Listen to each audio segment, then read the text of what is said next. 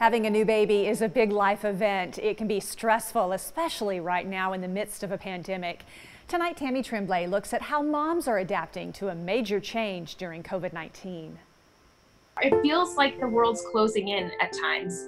KTVB meteorologist Bree Eggers is on maternity leave right now. She says the second time around has been more challenging. This is not the world I imagined I'd be raising my babies in. Yeah.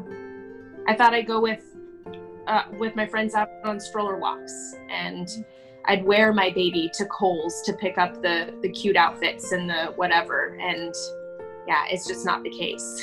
And it was rough, even before this cutie was born. So we had our first ultrasound where Sean could come with me and he got to listen to the heartbeat, and then he could not come to any other appointment.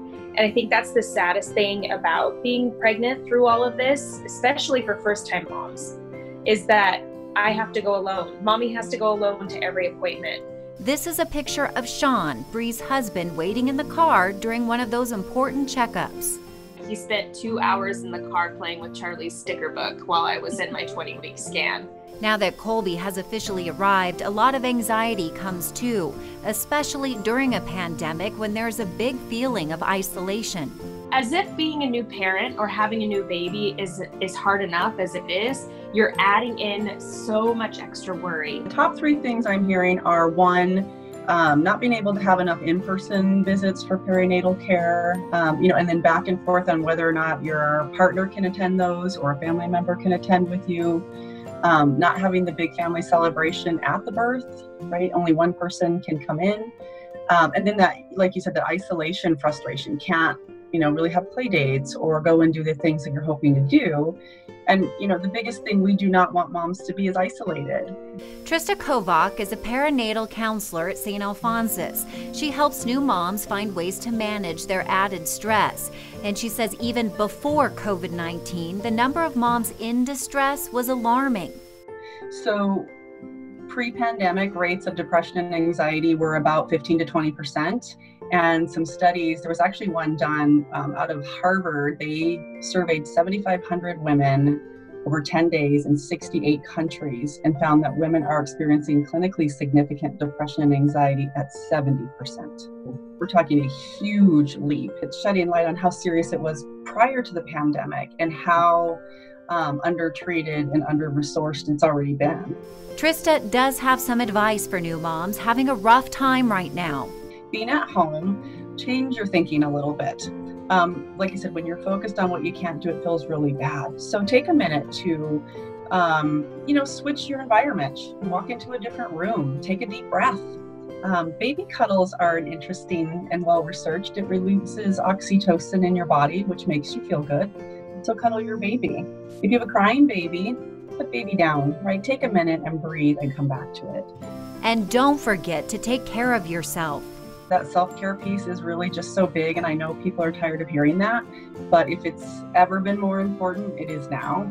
So we are really advocating for, really paying attention to basics, making sure that you are looking at your sleep, that you are getting food and hydration on board, but that you're moving your body. What's worked for you?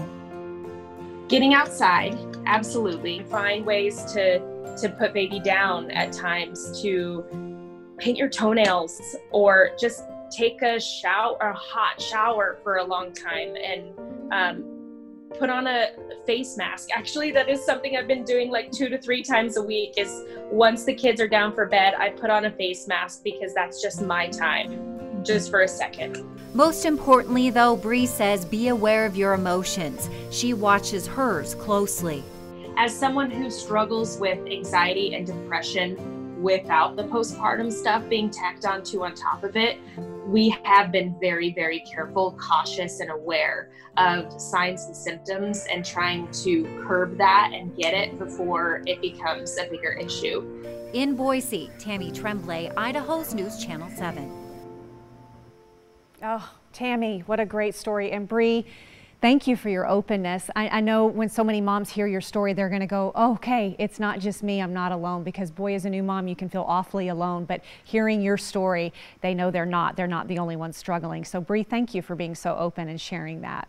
By the way, the Boise Family Center has a lot of resources for new moms, like virtual new mom groups and counseling. And we have all of that information in this story on ktvb.com. Just find the Hello Idaho tab. And by the way, Bree, we can't wait for you to be back. She'll be back in just a couple of weeks to bring you the weather right here on KTVB.